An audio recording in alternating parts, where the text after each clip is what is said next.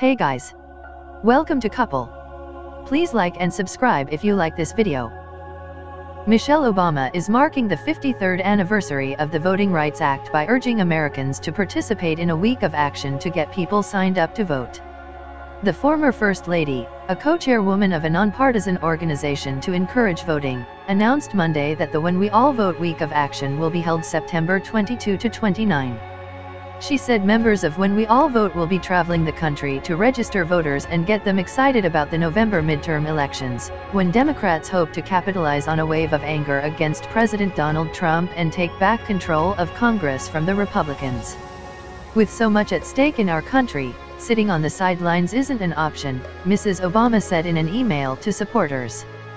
Flagship events will be held in at least 12 cities, including Detroit, Los Angeles, Miami, Chicago, and New York. The group wants volunteers to host events in other communities that week as well.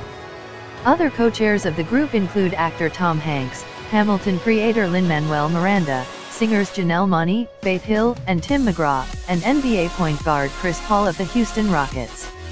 The organization said they anticipate that Mrs. Obama and other co-chairs will attend some of the events. The Voting Rights Act, signed into law by President Lyndon B. Johnson on August 6, 1965, prohibits racial discrimination in voting. Mrs. Obama said it's important to recognize the organizers, marchers, and other volunteers who helped get the law passed.